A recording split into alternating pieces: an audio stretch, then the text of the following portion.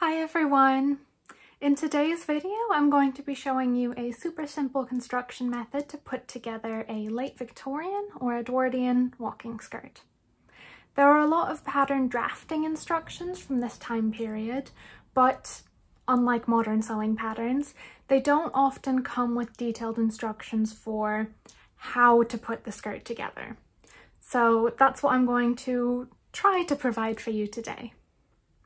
If you're new here, or if the title of the video didn't give it away, I don't often strive for historical accuracy on my channel, and today's video is obviously no different. I'll be mixing together modern and historical techniques, which is not everyone's preferred way of working, but it's something that I personally really like doing, and seeing as you clicked on this video, I'm assuming it's something you're not opposed to either. Like with all my videos, I'd really encourage you to implement and do the things that work for you and just skip the ones that don't. There's not a single correct way to put together any project. Lastly, I did want to mention that I'm making this video as part of COSY, or the CosTube Symposium, so if you'd like any more information about that, stay tuned until the end or have a look down in the description. So let's get started. When it comes to materials, the first thing you're going to need is, of course, a pattern. There are quite a few Victorian and Edwardian drafting manuals which have instructions for how to draft your own walking skirt, and I'll put together a list of a few of them that I think would work well with this video. Something to keep in mind is that these instructions sometimes tend to focus mainly on the skirt panels, so the pieces that make up the main body of the skirt, and kind of skip the other bits. So for this video, I've actually put together a little expansion pack for you, which includes pattern pieces for the waistband, the placket, and the pocket, which you can print out and use with any skirt that you've drafted from the list. So there will be a link to that expansion pack as well as to the list of drafting manuals down in the description. For the skirt that I'll be making, I will actually be using my own pattern, which unfortunately is not available yet at this stage because I'm still testing it out to make sure it's all okay. But if you are really desperate to have the exact skirt that I'm making, there will also be some information about future pattern releases below. So assuming you've got your pattern ready to go, you're also going to need some fabric and thread. I'm using this yellow cotton canvas, or cotton duck, to make my skirt, but any medium weight fabric will work fine. You'll also want something to close the opening. I'm using one of these wider hooks and eyes that are meant for skirts and trousers.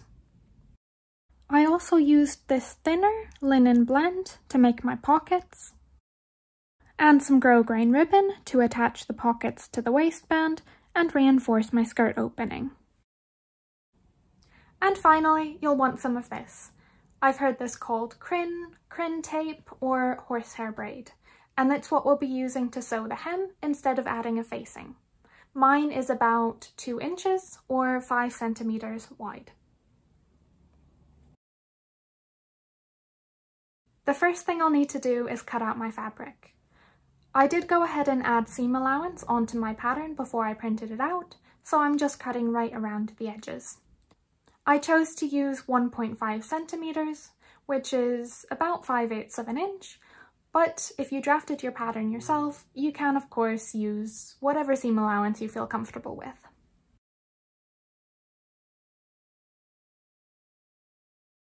Before I start talking about the pockets, I'm just quickly jumping in from the future with something I forgot to mention when I was filming this, and that is the pockets are totally optional.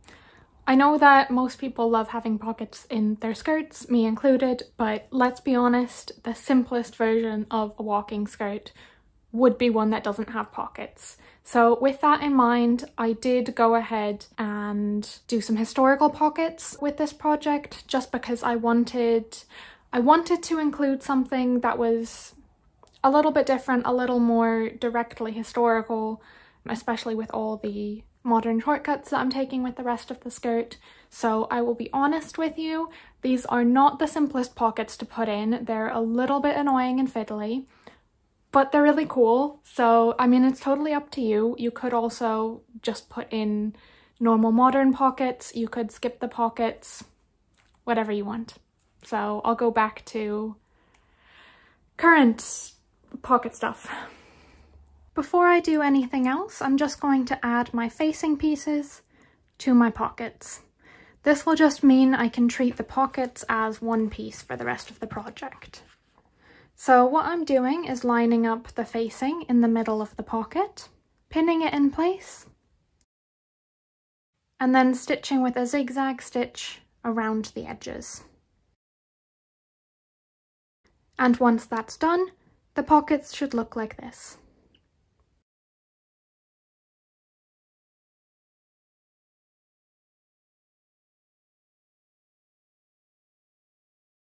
Next, I'm overlocking the long edges of the skirt panels and all the edges of the pockets.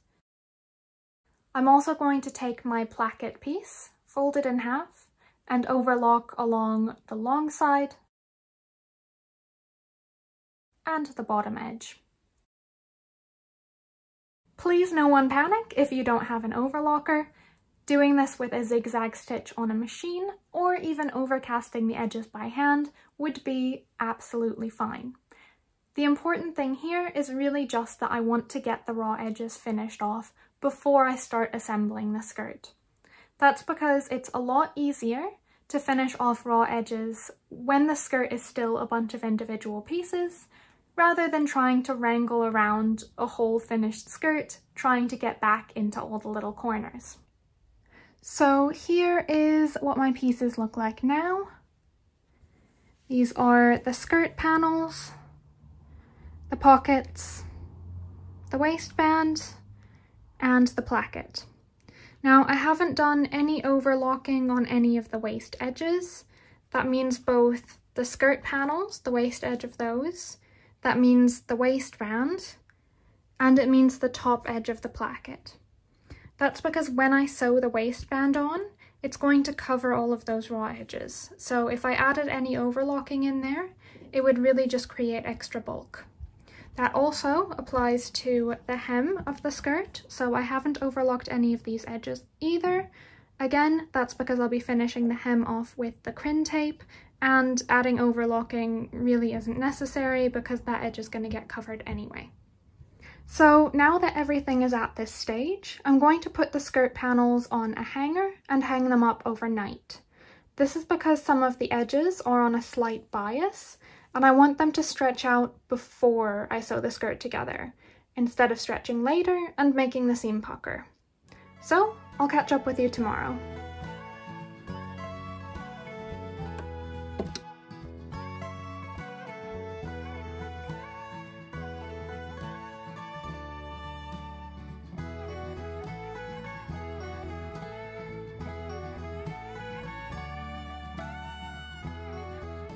So it's the next day now, and I'm going to try to get the skirt finished today, but before I get started I thought I would talk for a second about hanging those skirt panels up overnight. So because I did that, the bias edges are probably going to be slightly longer than the straight grain edges. That's totally fine, that's normal, it's supposed to happen, but it does mean that I want to sew all my seams starting at the waist. That's because my pattern, most walking skirt patterns actually, have a little bit of shaping at the waist, at the top of the panels. So I want to make sure that all of that still lines up so that I don't run into any problems with the shaping or the fit or anything being thrown off because of this. It does mean that the hem will probably be a little bit uneven, but again, that's to be expected and we'll just even that off when we get there. However, this skirt does have a placket and pockets which are up near the waist, so I'm going to start thinking about those now instead of sewing the seams and then trying to put them in afterwards. This will mean that they're a little bit easier to put in because I'm just dealing with 2 skirt panels at a time instead of trying to put a pocket into a finished skirt, so there's less fabric to contend with. It also means that, again, I'm sewing things starting from the waist, and it's just going to mean that everything lines up properly. I'm starting off with the placket, so I have both my back skirt panels laying flat on the table. So this is the left side and this is the right side. This is the center back seam, and they both have the right side facing up. Then I'm just going to take my placket and I'm going to lay it on top of the left side. I'm going to line up the waist edge and the center back edge, and I'm just going to sew from the top of the placket all the way down to the bottom of the placket. My pattern has 1.5 centimeter seam allowance, so I'll just sew 1.5 centimeters from the edge. Then I'll press the placket away from the skirt panel, flip the pieces so they're right sides together, and line up the waist edge. I'm going to mark the edge of the seam allowance at the bottom of the placket and sew from this point down to the hem. It's important to make sure that all the edges of the placket are facing into the seam allowance when you do this. Otherwise, the placket will end up on the outside of the skirt.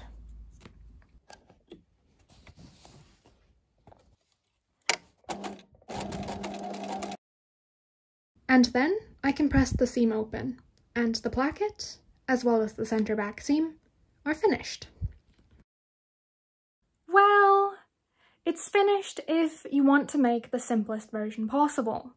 If you're okay with doing a few extra steps to make yours a little bit stronger, I would also sew down this seam allowance here and add a few extra stitches across the opening to reinforce it.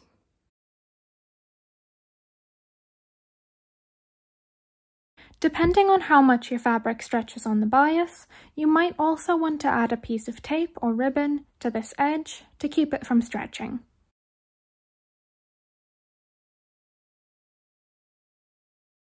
When it comes to the pockets, I'm going to assume that you have a seam that you can put these in. I'm putting mine in the side seam of my skirt, but it doesn't really matter if yours go in exactly the same place. The pockets themselves look a little bit different from modern pockets, so I thought I would just show you how they go together before I start sewing. So the shape of these is a little bit like a house, and the top of the roof is the top of the pocket.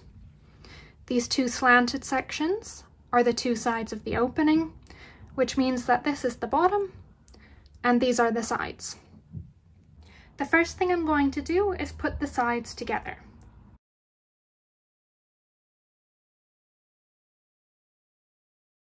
Then I'm going to fold the pocket so that the seam I just sewed is right down the middle and close the bottom edge.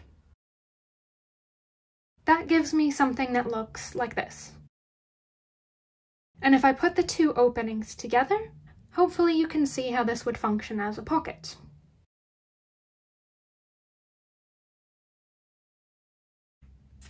So starting with the sides, I'm going to sew from the point where my seam allowance ends all the way to the bottom edge of the pocket. The reason I'm leaving the seam allowance loose at the top of the pocket is because I'll need it that way to sew the pocket into the skirt later on. I'll just be sewing my pockets together, right sides together, with a small machine stitch. This means that all my seam allowances will be on the outside of the pocket, so I won't be able to feel them when I put my hands inside the pocket. If you want to, you can do French seams or flat felled seams instead, which would also make your pocket a little bit stronger. So once I've sewn my first seam, I'll press that open and then sew along the bottom edge of the pocket as well. So now the pocket should look something like this, and once it goes into the skirt, it'll look a bit like this, and the top will fold. We'll do that properly once we're putting it in, but essentially, there we go. I hope that gives you somewhat of an idea of how this functions as a pocket. So the next thing I'm going to do is add a little piece of grosgrain ribbon to the top. That's just going to help support any weight of whatever I put in the pocket because it's going to get attached into the waistband. I'm going to put it at the center and I'm going to put it on the outside, so the bit without the facing. And also one line of stitching to hold it on for now, and then once it's actually in and everything's sort of pleated in place, we'll add a little bit more just to make it more secure. Because the pockets don't start right at the waist, I also need to sew together the top part of the side seam before I can put my pockets in. For my skirt, I want the pocket opening to start 10 centimeters or 4 inches below the waistband. So I'll be sewing together the seam allowance and then 10 more centimeters below that. And finally, I can put my pocket in. So I'm just going to line everything up and pin together the seam.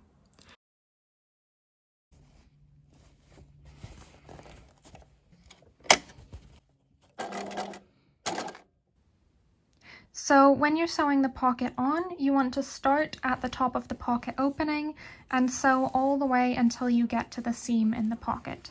So you can see here that the two seams meet. It is quite a tight corner though, so if you're having a hard time getting in there with your machine, you can also just sew the last bit by hand to make it a little bit easier. Then I'm going to press those seams open and then press them flat. Once that's done, the inside of the pocket should look like this. So next I'm going to take this top edge, which should look something like this. I'm going to press it flat, and then I'm going to just trim off the very tip of this corner. And then I'll do another row of zigzag stitching, which will encase the raw edges and hold it to the tape. Like I did with the placket, I'm also going to go ahead and sew the lower part of the seam while I have it here anyway. I'll start sewing where my previous line of stitching ends to make sure that I'm not catching the pocket into the rest of the seam. And then just continue all the way to the hem. If you wanted your pocket to be really subtle, you could of course make it from the same colour as your skirt, either from exactly the same fabric as your skirt or from a matching lining. Since my yellow fabric was a little bit too thick to use for pockets, and I used this grey instead, you can catch little glimpses of it every now and then, especially when, I'm holding it open like this. One thing I could do to help with that is add a little row of hand stitching, or machine stitching, just along the opening. That would just help to hold the lining to the inside and mean that I would mostly just see this facing in the back.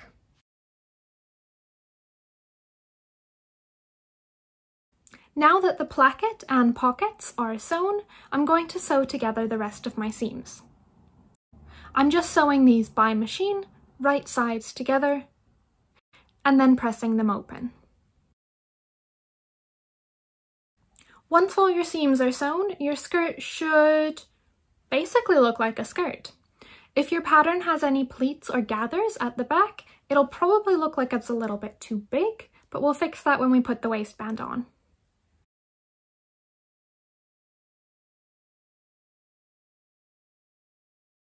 To put the waistband on, I'm first going to line up the center front of the waistband with the center front of the skirt, making sure that the longer half of the waistband is on the side of the skirt with the placket.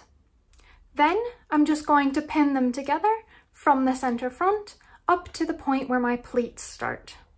My skirt has 4 panels and only the center back panel is going to be gathered, so I'm pinning from the center front up to the seam between panels 3 and 4.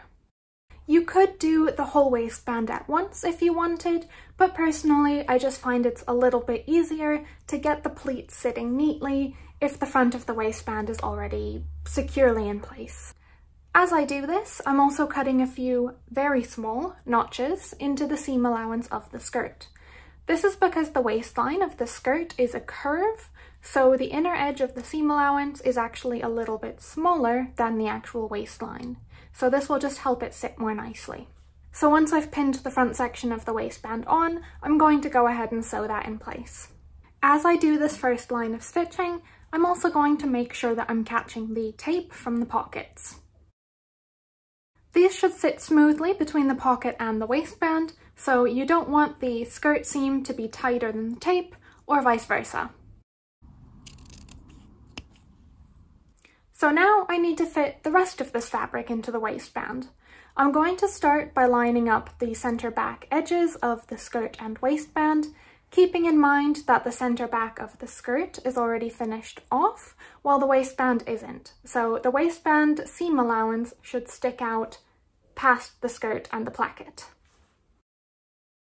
Then I'm just going to pleat the fabric until it fits into the waistband, and I'm happy with how everything looks. And then I'll sew that in place as well. I thought I should also mention that I did not do any sort of pleat math with mine, I just did it by eye. If you wanted to make it even easier, and assuming your skirt fabric is thin enough for it, you could also just do gathers instead of the pleats. Now I can fold the seam allowance at the back of the skirt in, fold the waistband up and over to the inside of the skirt, and fold under the seam allowance on the inside.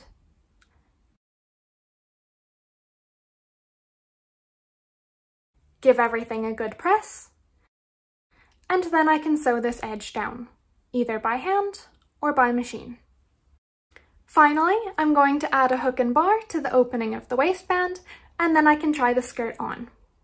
You can definitely add some extra hooks and bars along your placket if you want the opening to be a little bit more secure. Whether or not you need this will probably depend partially on personal preference and also on your skirt pattern.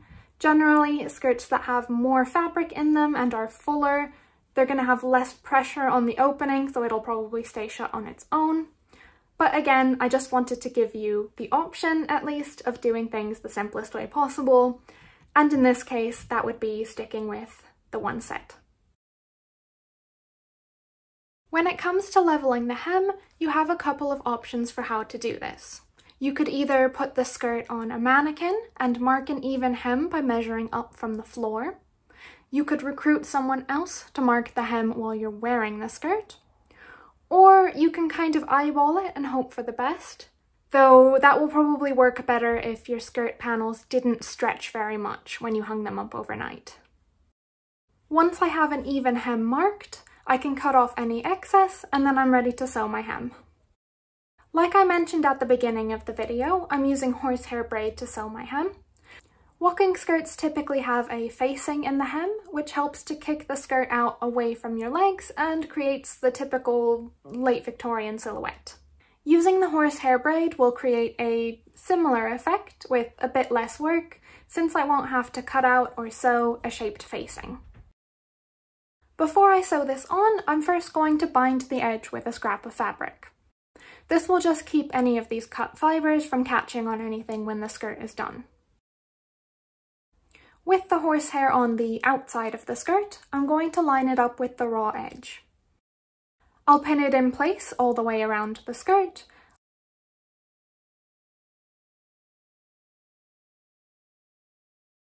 Leave a small overlap where I started, and trim. Then I'm going to sew all the way around the hem, sewing half of my seam allowance away from the edge. So because my seam allowance is 1.5 centimeters, I'll be sewing 3/4 of a centimeter away from the edge. To get this to the inside of the skirt, I'll flip it around like this, which will encase my raw edge. To make sure the hem looks nice and neat, I'll press the first fold first, and then flip around and press the second fold as well. Now I'm ready to sew down the top edge.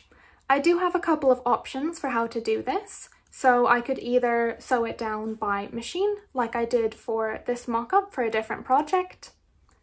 I could sew it down by hand, or I can use the blind hem stitch on my machine. Now, this won't look quite as neat from the inside. Since the horsehair isn't a solid piece of fabric, the stitches do get kind of uneven since they go in the different holes and the holes are further apart. But it should be pretty invisible from the outside, and it's quick and easy. To do this, I'm first going to baste the horsehair braid in place. Then I'm going to flip the hem like this, so I'm sewing from the underside of the horsehair.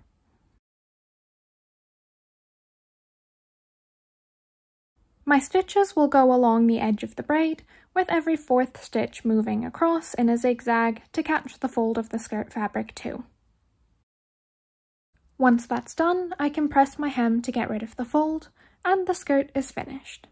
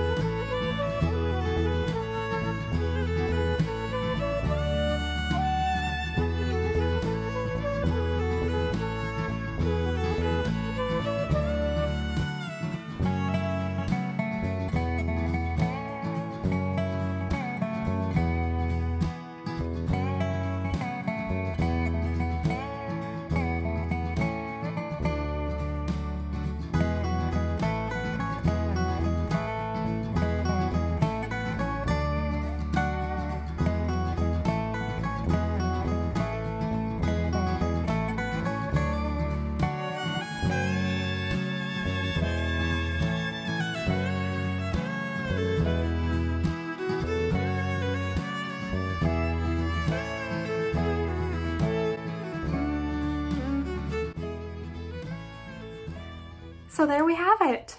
I hope that you enjoyed this video and hopefully found some of it useful. Again, I do have the link in the description for the different drafting instructions, as well as to the pattern pieces that I've made for the waistband, placket and pockets, in case this project is something you would like to try for yourself.